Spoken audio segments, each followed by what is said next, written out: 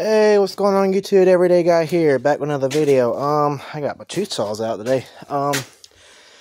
This is a new saw I got off of eBay recently. It's really nice, actually. I know it's a Homelite, because it says it on there. It's an XL-101. That's the model, I believe. Not the model, that's the model number. I'm talking about the model. That's the model number for the bar. Model number for this is right there. I guess that's just the type of saw, because they make other versions. They make the XL-12, the XL-103 and 4. This is, I believe, is the first one they made. They made the XL-101s from 1967, and they were discontinued in the 70s. I believe 1970s when they stopped making them. It's a very unique saw. I believe this one's a 1967. It might be a 68. There's a little difference, not much. The plastic in it shows. I think it's maybe a 68 because the 67 had metal, or sorry, a rubber button for the oiler. And yeah, that's why the one reason why I brought this saw out here to show you the difference. This is a current day saw. Here's a difference. They're both an 18-inch bar. Sorry, yeah. They're both an 18-inch bar. Maybe that might be a 16. I don't know. Well, here you go. Here's a difference. So, this is a current day saw. These don't really have a choke. Well, they do, but it's not the same as an old school choke. You're probably wondering what this is and why that doesn't have one. Well, back in the day, they weren't really worried about safety, and chainsaws were basically new around that time, so they didn't really know what would happen or things that could happen. So safety really wasn't a thing back then. Even with the cars, like this car, there really wasn't any safety. Like the seat belts are they're bucket seats. There's no airbags. Really, back then it was more about comfort. Well, let me show you the difference. This is called a bar brake.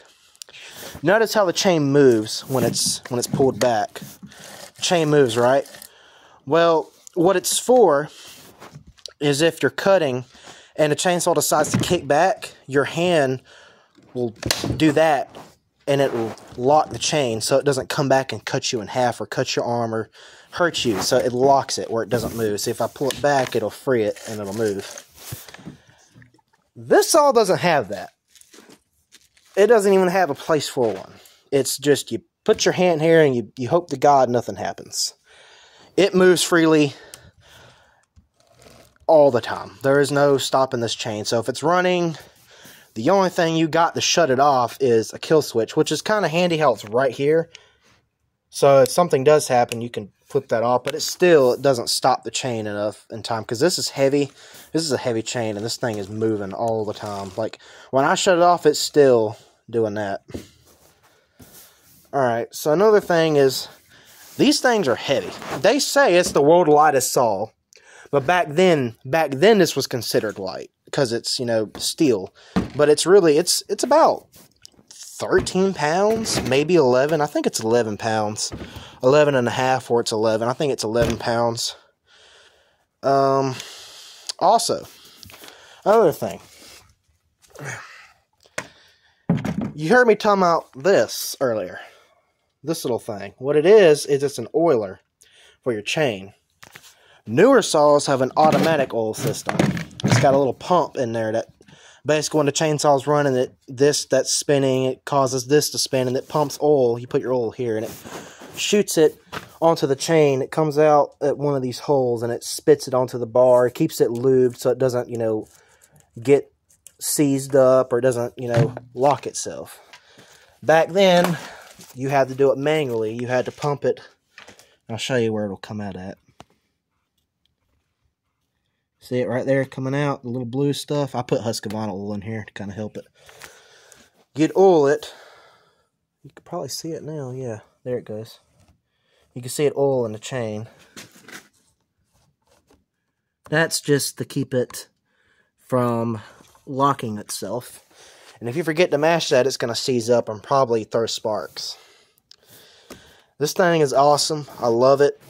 It's if you want clarification again, it's a probably a 68. It's a 1968 Homelite Xl-101. It's a pretty cool saw. I got it off eBay for about $260 plus tax, so it's about $300. But it was in great condition. The only problem I have with it is it's leaked gas. He said at least gas around in here. This is a split tank, which means that it's two pieces into one, like they glue it or something or do something. You kind of see it right there. The tank is like, it's put together. It's not like one whole thing. It's like in two. Right around in here is where it leaks, and it leaks really bad. Like it doesn't hold gas very long. That's why I brought this gas out here, so when I start it, I can show you. The carburetor's in really good condition. It's not that bad. Like, it starts up pretty quick. I mean, it's for something that's over 50-something years old.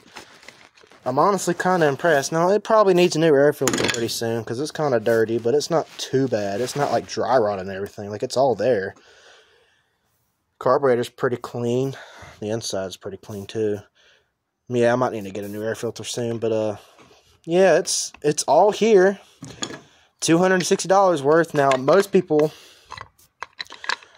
when they buy a saw, they get one that's broken to restore it. Well, I bought this one just to play around with because I actually bought another saw, a Homelite XL-12 that I bought to restore my old bow saw that I have under the barn.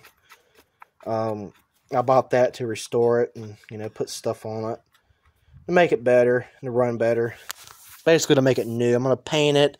I ordered some Homelite spray paint, or sorry, Homelite paint. I bought some off of a website. I got the color combinations and everything.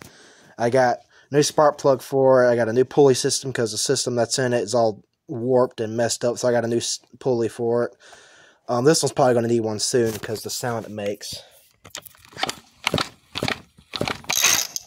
That little screech noise is probably going to need it. This one's probably going to need one too. I got a new, for the other one, I got a new oiler because the seals in it are all shot. And yeah, that's pretty much it. But yeah, there's pretty much just a difference between saws like 50, 60 years ago from ones today. Ones today are just cheaper and plastic. These were metal, and these things were loud.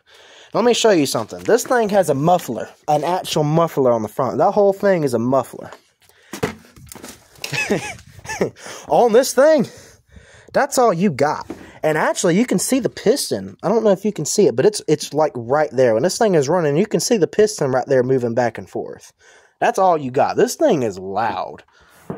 Like, it's unrealistically loud. Like, if somebody was standing over there on the other side, I'm pretty sure after a while they would go deaf because of how loud it is. The gas tank is in pretty good condition. I haven't found any rust or anything in there besides the leak. That's about it. But yeah, the cap's in decent condition. Everything. This is the original cap. This does take 32 ratio oil, or I don't know how to say it. It's complicated. They all take. That one takes 50 to 1 ratio. My Black Max takes 40 to 1.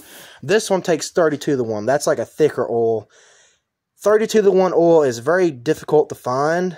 It is complicated. I had to go on a special website to have it ordered, and it cost me about $50 to buy that freaking oil. If anybody out there has got any clues on where I can find one cheaper, please let me know, because I need oil to keep this running. It's expensive, but since it leaks gas, I'm spending a lot of money on tanks. So this I mix my own fuel. I just got one of these, and I just threw some gas in there because it's just quicker to carry something like this than carrying a whole jug. So I keep one of these around with me. But yeah, I'm gonna do a quick startup for y'all, and that'll be it for today. I can't run her on because it's loud and there's people out there hunting, so I got to be kind of quick with it. I'm gonna do a full choke right there. I'm gonna do a full setup. You got your throttle right here you can mash and kind of help it start up quicker. That's just an option. It hasn't been running in about a couple hours, so that's pretty good right there.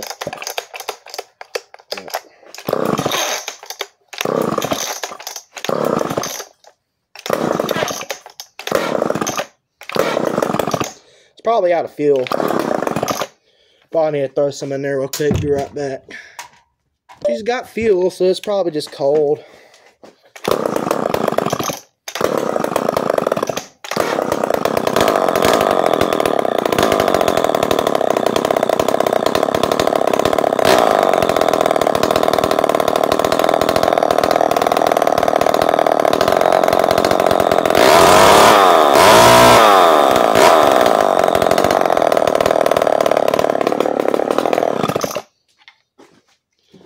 But yeah, that's the Homelite. It's pretty nice. I love it.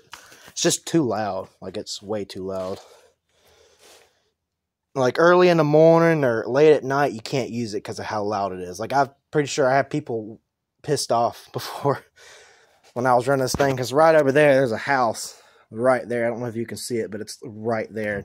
And people are kind of a-holes over there. But, yeah, that's the Homelite X-101 XL. I'll probably do another video of it later. Maybe not now, because I got to get ready to go somewhere. But, yeah, that's the XL. And I'll see you guys in another video.